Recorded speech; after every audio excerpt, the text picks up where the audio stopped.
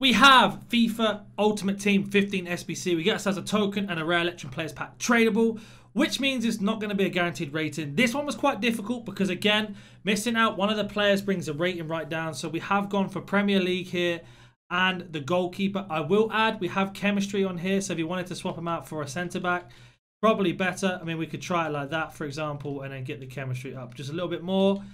But you're going to need chemistry, that's for sure. And we need one position change here on Vasquez to change it to a right wing to right mid. But we have loyalty on every single player. If you don't have loyalty, just change out this guy here for a centre-back from the Premier League and you are ready to go.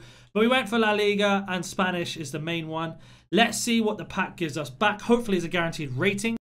It is a guaranteed rating. We have got ourselves an 82+. If you have liked the content, make sure you like it. If you need any questions or any help, comment down below. As we get ourselves a board, we never have any luck on this. It's going to be right back English. It's going to be Kieran Trippier.